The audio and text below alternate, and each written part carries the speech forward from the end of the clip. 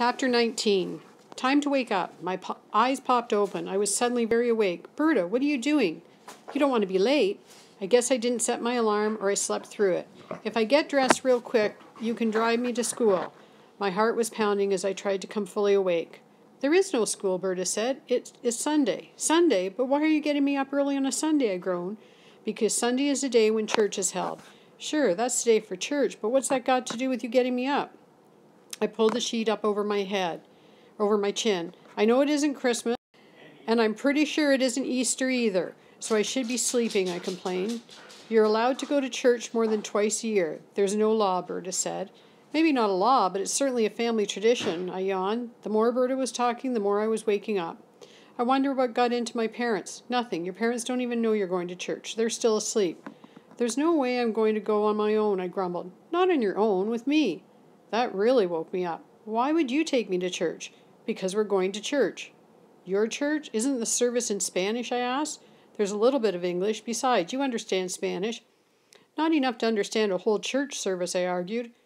Who says anything about understanding? Because it's Spanish, that will make it even easier for you to drift off and ignore what is being preached. Come on, Berta, this doesn't make sense. I pulled my blanket over my head. Suddenly the covers were ripped off, and I was there on the mattress in my boxer, feeling exposed and practically naked. Berta, I exclaimed, I'm not dressed. Get up and get dressed. Be reasonable, I pleaded. Just give me one good reason why I should go to church with you this morning. Fine. How about because I want you to come? I didn't know how to argue with that. Could you explain why you want me to come? I would enjoy your company. Besides, there's somebody I want you to meet, to talk to. Couldn't we meet someplace else, sometime later in the day? She shook her head, then and there. This man is leaving the country tomorrow morning. You need to meet him today, and he will be at church. Can't I talk to him after church? A lot after church? I don't want to go to your church. I'm not even Catholic. I'm not asking you to convert. I just need you to talk to him. I could see how determined Berta was, but I wasn't going to give up easily. Can't you have him come over to the house after church, this afternoon or evening? No good, she said. He is very busy. A few minutes is all we could possibly get after church. She paused. After that, he goes back to Guatemala. He's from your country? He is from my hometown. I still don't know why you want me to meet him. Isn't it enough to know that I want you to? Just do as I ask as a favor to me. I didn't answer right away. What I wanted to say was that I'd do anything for Berta, but I was too embarrassed to say it. I knew, though, that I was going to be going. Can we at least have something to eat before we go, I asked. I'll fix you something good. How about an omelet with cheese and green and onions and maybe a little ham? How about a lot of ham? Berta bent down and gave me a kiss on the top of my head. A lot of ham? Now, could I be left alone so I can get dressed, I asked, trying to sound angry. Unless you want me to go to church in my boxers. You dress as you wish, but remember, we were all naked before God. That may make for some interesting church services, Berta started to giggle. Get dressed and I will cook. Put on a suit. I want you to look good. Church was pretty much the same in Spanish as it was English. Boring. Although Berta was right, it was easier to ignore in a language I didn't understand. At first I struggled to pull down little bits of Spanish out of the air and try to link them together to make sense of things. I was actually amazed that I got the basic idea of some of what was happening. Other parts of the service weren't that much different from our services.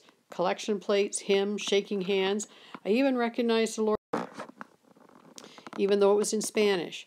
After a while, though, it was just too tiring to try to keep up, and I officially turned off my efforts. I just wish I could turn my mind off that easily, for other things. I spent more time thinking about Jacques, about our last conversation, and about his life. Even when I wasn't thinking about it, it was still there. It was just below the surface. I'd suddenly have a sense of being uneasy, of something being wrong, and then it would all come tumbling back into my brain. And when I was thinking about Jacques, I was thinking about Rwanda and Cambodia and Armenia and Yugoslavia and Nazi Germany and those three thugs in the park. I knew that the last part was stupid, linking them with those terrible tragedies around the world, but that was the closest thing to violence I'd ever experienced, and I couldn't help wondering how much different were those three from those other monsters. If they had total power, what would they have done to me? I had no answers. I had no answers to any of it. Here I was, sitting in a church, supposedly in the house of God, and all I could do was the work of the devil. If God was everywhere, how come he hadn't shown up in Rwanda?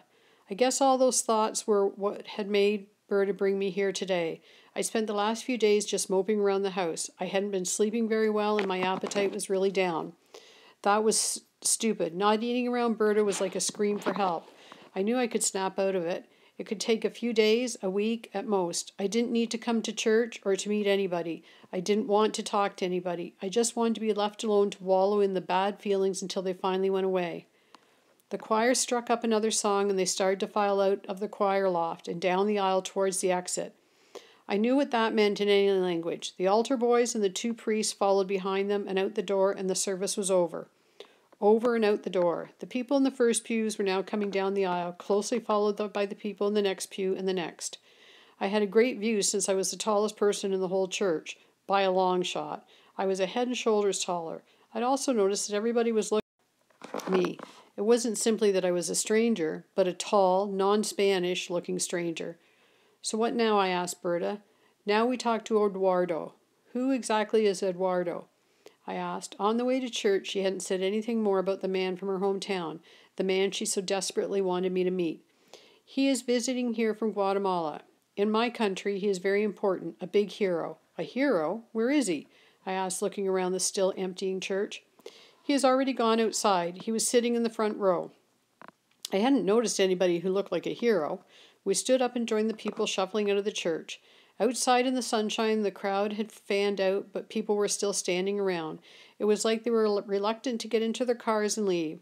They stood around laughing, talking in Spanish. That made everybody sound excited. Spanish always made me think that people were in a rush. The way the words just kept flooding. People kept coming up and greeting Berta, and she introduced me to each of them. I was her Eon, and that was how almost everybody else said it too, Eon. Everybody was friendly and full of smiles and shook my hand or patted my arm. I was completely different from anybody else here, but somehow I felt like I was welcome, almost like I belonged. My church hardly ever gave me that feeling. I know, I said quietly to Berta, that I've been kind of preoccupied the last few days, but I really don't need to talk to anybody. I don't want you to talk to him. I want you to listen to him. What's he going to say? I do not know, but he always seems to know what to say. Sounds like you've known him for a long time. Since I was a child. He was the man who fixed the shoes in my town. He was a shoemaker, I thought. You said he was a hero, I asked. You can be both. But why do you want me to talk to him? I asked. It was strange enough that I thought she wanted me to talk to a hero, but a shoemaker? He has things he can tell you about what happened in my country, about the death squads. I was taken aback. This was just about the last thing I wanted to hear anything about. Wasn't I having enough trouble sleeping as it was? Maybe I don't want to know any more, I said. I thought that. Then I decided I was wrong, and so are you. You need to know more. What's the point, I asked, knowing what happened doesn't change what happened. You're right, you can't change what happened. Maybe, though, it can help you change what will happen in the future. I snorted. Do you really think there's anything I can do that makes that big a difference? Little things make a difference sometimes. Come. Berta took me by the hand and led me through the crowd. It seemed like she knew everybody we passed. Still more greetings, lots of hugs, lots of smiles. This seemed more like a festival than a church. There he is, she said. Where? In the group, in the center of those women. In the center? You don't mean that man, do you? I asked. There was a tiny old man, practically lost from viewing among the women. He was leaning heavily on a cane. See, that is him. But he's so old and small. Do you think somebody has to be big to be brave? Berta asked. No, of course not. I just thought he'd be different. He is different, he said. We stood slightly off to the side while this little old man continued to be surrounded by people. Some left and others joined in, and it looked like it could be a long time before we were able to talk to him. I really didn't want to be here. Maybe I could just wait in the car. Suddenly the man looked up in our direction. His eyes widened in recognition as he saw Berta, he yelled out. He moved forward surprisingly quick, his cane tapping the pavement, and gave her a big hug, then reached up and kissed her on both cheeks. They talked in animated Spanish. Is that saying the same thing twice? Eduardo, Berta said, I would like to introduce you to a very special person. This is Eon. I'm most pleased to meet you, he said as we shook hands. I'm pleased to meet you too. Berta has told me about you in our letters. You've written about me, I asked. She mentions you all the time, he said. I just didn't know you did that. You know I send letters to the orphanage all the time, she said. Eduardo runs the orphanage. helps to run the orphanage, he said. There are many people there and here who are part of the job. But I thought you repaired shoes. He smiled. I still do that, but only for the children of the orphanage. We think it's important to take care of their souls as well as their souls.